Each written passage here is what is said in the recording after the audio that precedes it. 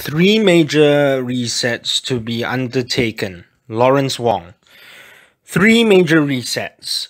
Education Minister Lawrence Wong stated yesterday at the Singapore Perspectives Conference organized by the Institute of Policy Studies that he predicted that the COVID-19 pandemic would only be over in about 4 to 5 years.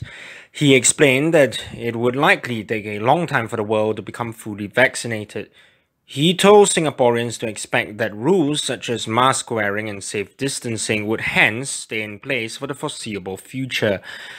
He then highlighted the three major resets that he believes Singapore must undertake to be prepared for this new normal.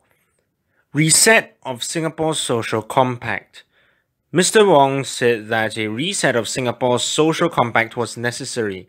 By delicately balancing between the free market and state intervention, economic inequality could be reduced while still preserving meritocracy and social mobility. Mr. Wong said that Singapore was forced to draw on its reserves to preserve jobs and help those hardest hit.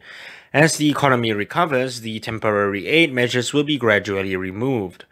The government has, however, recognized the need to establish permanent social safety nets and will find out some way to expand social programs while also keeping the budget balanced.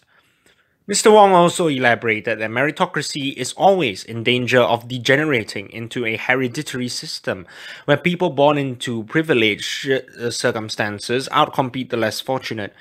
He reasoned that it was therefore necessary to level the playing field through early intervention.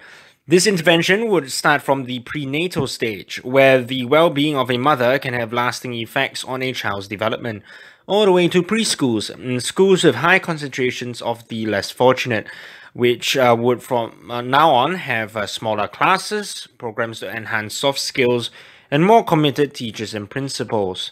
Increased numbers of allied educators, counselors, and welfare officers would also be deployed, especially for students with special needs.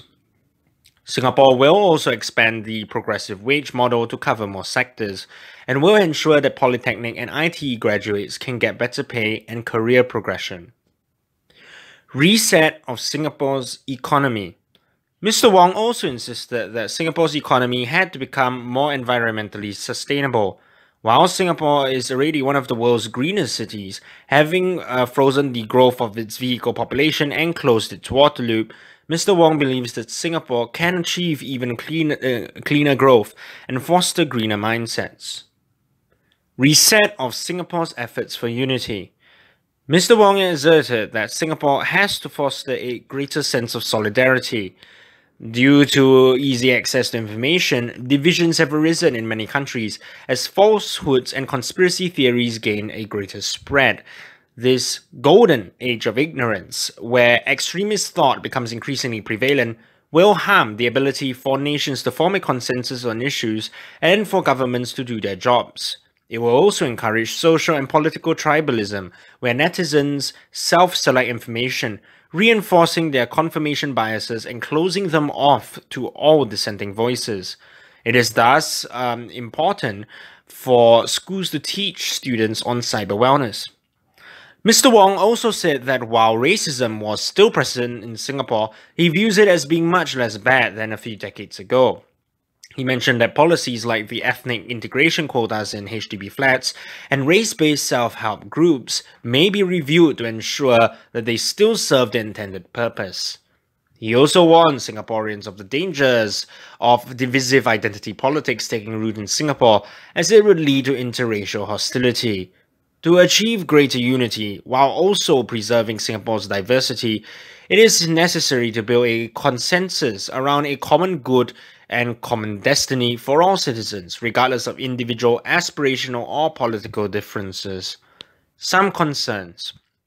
Mr. Wong acknowledged that there were some concerns that Singapore's ability to attract multinational corporations would decline, as they could employ anyone remotely around the world.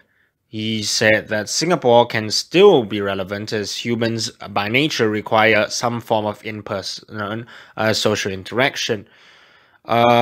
He encouraged employers to embrace flexible or hybrid work arrangements where employees could have a mix of working at workplaces and also at home. He also explained that the number of travelers entering Singapore has not been allowed to increase and that the number of infected entering Singapore only rose because the rest of the world is experiencing worsening waves of infection. Business leaders. Business leaders invited also chipped in, announcing that they were attempting to diversify their operations overseas. They elaborated that it was hard for them to wean off their reliance on foreign labor, as few Singaporeans wanted to do such jobs. Businesses are now outsourcing more work to better utilize local manpower. They also conveyed that the stringent requirements and rigid methods of carrying out skills upgrading via Skills Future in Singapore are hampering their efforts, and that they would prefer greater bureaucratic flexibility to better serve their training needs.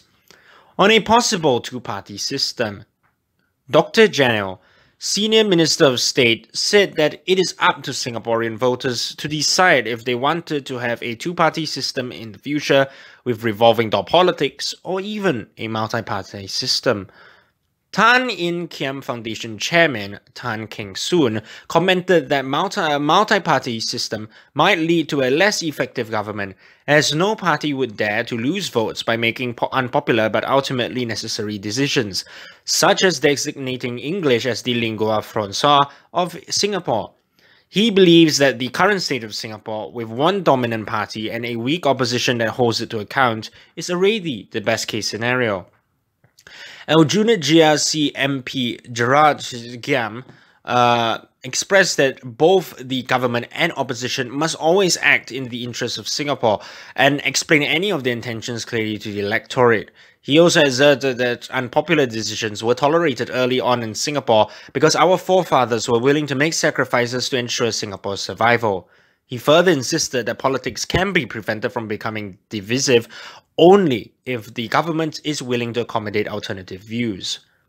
PSP NCMP Hazel Poa stated that relying on only one party would be risky going forward. She also claimed that Singapore was actually ready for a non-Chinese PM and that it was actually the PAP that was not ready for it. Mr. Giam agreed, pointing out that the Workers' Party won in Aljunied GRC even when fielding 3 non-Chinese candidates and 2 Peranakan candidates. Dr. Janil argued that Singaporeans were found in surveys to still care about the race of candidates, and that only if Singaporeans change their attitudes, then it would be ready for a non-Chinese PM.